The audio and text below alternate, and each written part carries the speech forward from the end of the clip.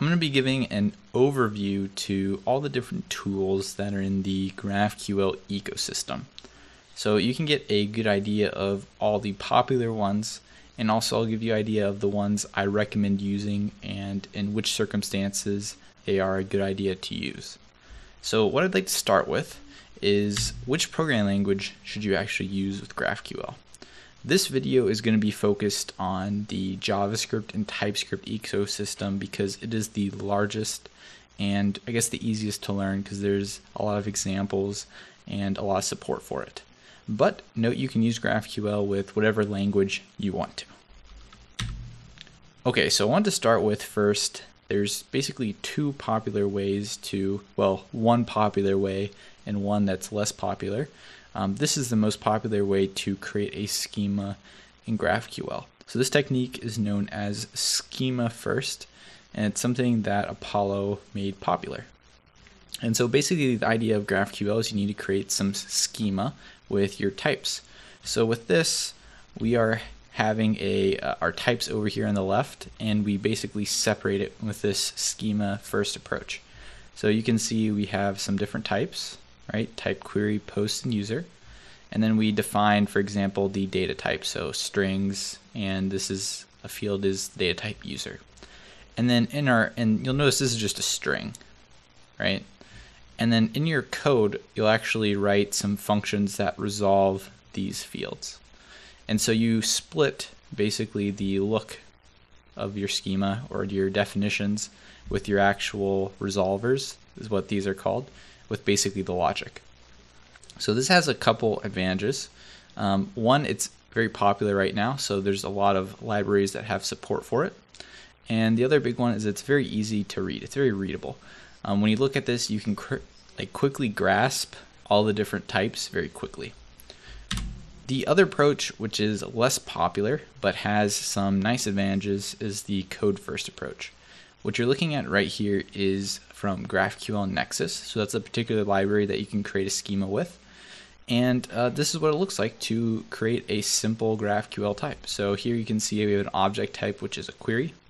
Then we have a string, which says hello. Well, it's the name of the field, and the field's a string. It takes some arguments. And then here you can see here's the function, right, to resolve that field. So you can see with the code first approach, you actually are integrating into your language, whereas back to here, you just write the schema as a string. So the cool thing about code first is you can get some really nice auto completion, and the thing that I like about it best is that it's very easy to split up your schema and have everything together. And especially if you're using TypeScript, code first is going to be the way to go because you can get some really nice integration between TypeScript and GraphQL and not having to repeat the types. When you use something like this, it's actually kind of a nightmare to get TypeScript working with it nicely. Now, the other thing I wanted to mention about code first is this is not the only way to write schema. This just happens to be the syntax that GraphQL Nexus supports. Another library is called TypeGraphQL, and they use decorators. So you can see this is a similar query to what we were just looking at. So we decorated this class with a resolver, and then we say this is a query. This query returns a type string, and it's a hello query, takes an argument, and it returns a string. So you can see it's a JavaScript function here. Well, this is a TypeScript code, but it's just a function. So this is another way you could actually define your schema. So personally, what I end up doing is using the code first approach. So we'll talk about which one you should be using. I would recommend starting with the schema first approach because it's right now the most popular and I think it's the easiest to learn. And when you learn it, it helps you just know more about GraphQL and how to make and actually query stuff. I think it is like a good place to start with. But then after that, especially if you're going to do TypeScript, you're going to run into problems trying to do the schema first approach. And so I much prefer switching at that point to the code first. So like once you have a good understanding of how to set up the schema like that, I would recommend switching to a code first approach. So I would start with Apollo and GraphQL tools like that, and then either pick GraphQL Nexus or type GraphQL when you want to do code first. And I'm going to get more into which one of these guys you should pick later, basically what it comes down to is if you're using something called TypeOrm, you should use Type GraphQL. And if you're using Prisma, you should use GraphQL Nexus. And if you're using neither of those things, you should just pick the one that you like the syntax of the best. All right, so the next one is which server should you use with GraphQL? So there's a couple different choices. The most popular one is Apollo server, and this is the one I use and I would recommend you starting with for sure. Now when you pick Apollo server, you actually get to choose four different types of, or you can choose from four different types of actually underlying servers. So Apollo is basically some middleware that sits on top of an actual server and makes the GraphQL stuff easier for you to do. So you can choose from Express, Fastify, Koa, Happy, and here, just pick your favorite server. I personally use Express because it's most popular, but really you can't go wrong with any of these. The next one to consider that's in the ecosystem is called GraphQL Yoga, but that one I would not suggest using right now because it's just not up to date.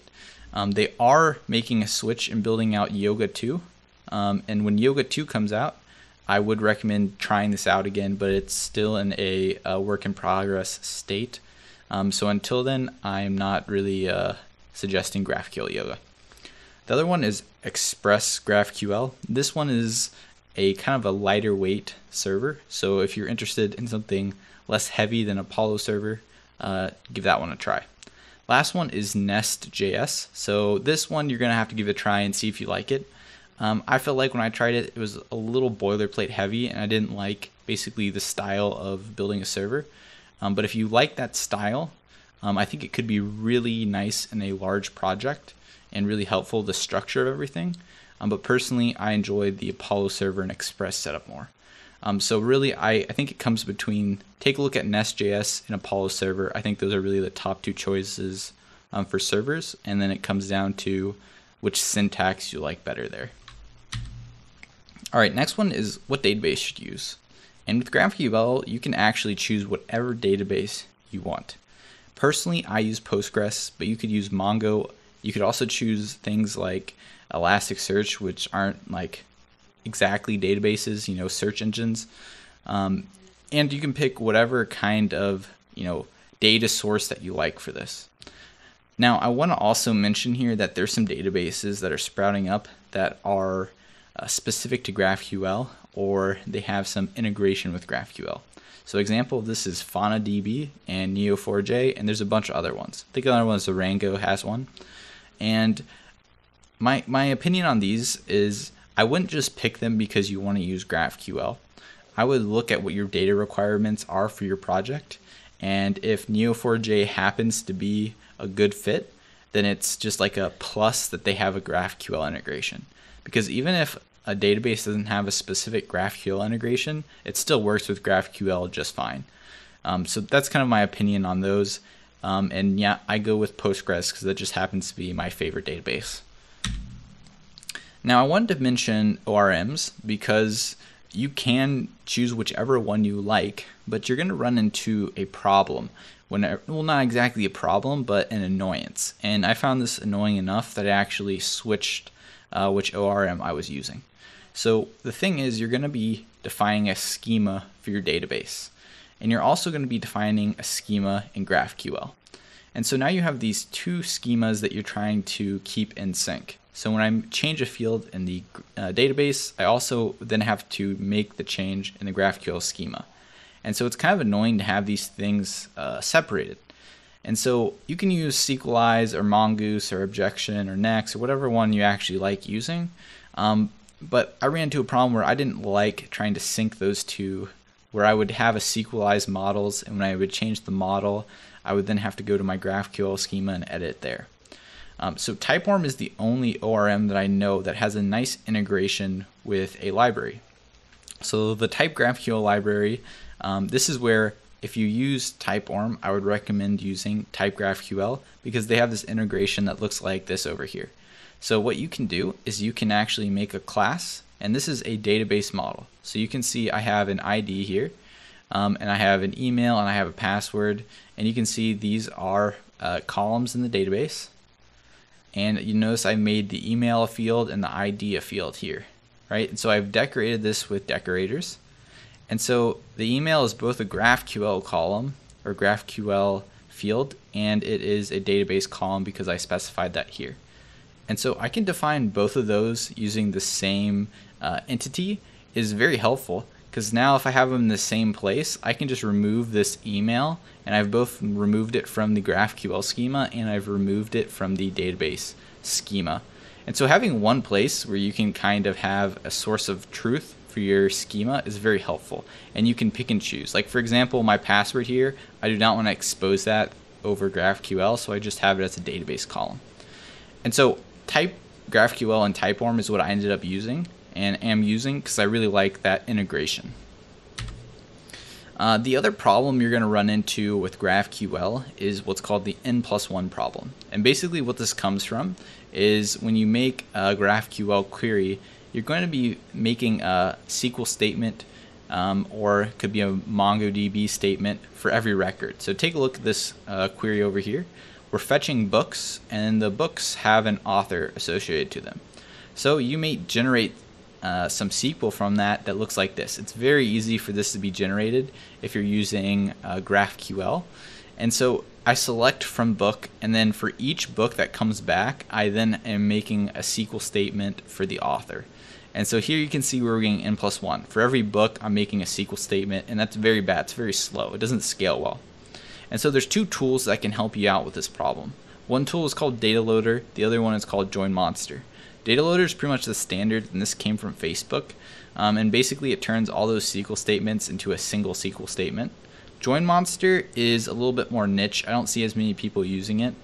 And what it does is it takes your entire GraphQL statement and resolves the entire thing with a single SQL statement, and it does a bunch of joins for you. And it computes which basically it conditionally joins different tables that you may need. So I would probably recommend going with Data Loader. That's the one I end up using the most when I'm doing this. But if you don't want to even deal with this at all, another option for you is to use a GraphQL service. So these will actually handle querying the database for you. And so you don't even need to think about what we discussed here, how many SQL statements are happening underneath the hood. They're going to handle that problem for you. And you don't need to worry about, for example, an ORM, because these are going to replace how you are basically requesting data from the database. So let's start with AWS AppSync. So how this works is you're going to specify a schema, and it's going to basically generate an API for you in the AWS cloud.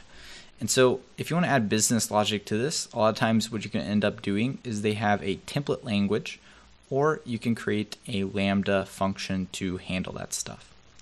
Now, I think really the main reason to use this, or what I would recommend people using this for, is if you are a front-end developer and you want to generate an API quickly and don't want to get into setting it up yourself. Now, PostGraphQL is the next option. This one, you're going to generate a GraphQL API from a Postgres database. You're basically do the same thing with Hasura, and so we're going to do these two in conjunction.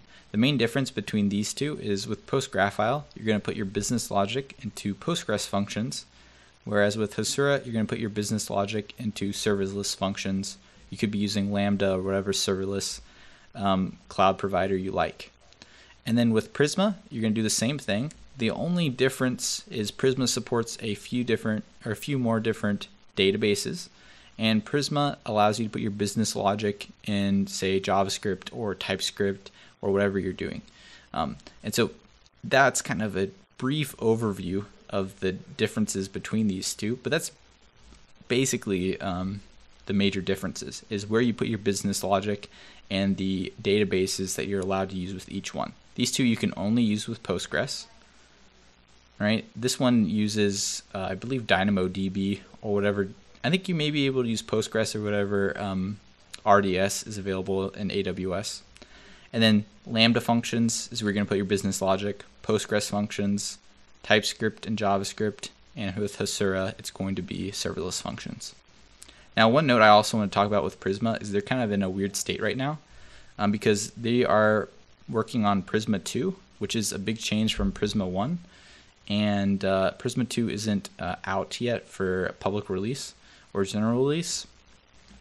And so I'm not sure if I would recommend using Prisma right now, because Prisma 1 is really what you would use, and I don't know if it's worth learning Prisma 1 right now if Prisma 2 is going to be coming out soon. But personally, I am using Typeworm Type GraphQL right now, but plan on checking out Prisma 2 whenever it comes out. Alright, so that's pretty much your GraphQL backend services and everything that's happening with that. We're now going to get into what you should use on the front end and tooling for that. So these are a couple different options you have for you to actually make GraphQL requests. And for this, I'm focusing on React because that is the framework, library that I use. Now, first one is Apollo client. And this is the one that I use, and I would probably recommend starting with this one. This is basically the gold standard. It is orders of magnitude more popular than all the other frameworks, and is basically slowly eating up the React world. Everyone is starting to use Apollo. The number of downloads for this library is way higher than any of the other ones. And so I would recommend starting with Apollo client. I wouldn't say it is perfect. It has its warts, but it's going to be a standard, and a lot of companies use it. Relay is from Facebook, and it is a more complex version, I would say, than Apollo. I wouldn't say Apollo is necessarily simple, but Relay, I would say, is more complex and has a steeper learning curve, which is one thing that I believe that's holding it back from being more popular. But I think you can squeeze out some more optimizations, and the developer experience may be better with Relay. Personally, I have not done too much with Relay, though. I have stuck to Apollo. Urkel is an interesting one that has popped up, which is a smaller bundle size to Apollo. Other than that, I don't know the main advantages of Urkel versus Apollo. Another one that I want to mention is if you care about bundle size, you can get even better than Urkel. You can go to GraphQL React. This library is even smaller. I think it's like 4 kilobytes. Where this library is pretty heavy, Apollo client is, and you have to install GraphQL as a dependency, which just bogs down the weight of your bundle. Lastly, what I thought I'd mention is a new one that has popped up recently, which is MobX and GraphQL mixed together, or MobX state tree. This looks really interesting. I haven't tried it yet. It's still, I would say, experimental, or I don't know if it's fully developed yet. And so I would not commit to this one, but it may be a fun one to try out. But again, I think Relay is a really strong option. I think Urkel is a strong option. I think GraphQL React is a strong option as well. But I think Apollo client is just eating their dinner right now. I'm excited to see some of these other options get more popular, though. The other thing I wanted to mention in the front-end world is you can actually generate code from the GraphQL schema. And so one of the nice integrations you can get with TypeScript is it can generate all the types for you. And it's one of my favorite things, actually. You can get really nice auto-completion with it. And there's two ways you can do this. One is with the Apollo CLI. They have some code gen, but it's honestly a pretty crappy experience. The standard, and I would say way better, is GraphQL Code Generator. This is the one that I would recommend using.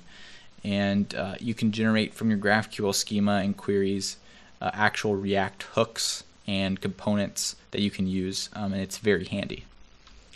And I'll just end this on one other thing that's been really helpful for me that I would recommend you at least checking out is this open source project called Spectrum. And this is basically a project that is running in production live, and all of its code is open source. You can see a full stack GraphQL project, what it looks like, and it's very helpful when using comparing about whenever you run into a problem with GraphQL.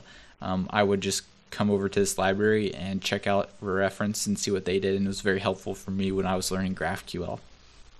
So that is an overview of all the tools that are in GraphQL, at least some of the popular ones, and hopefully that helps you get an idea of which ones you may want to consider using.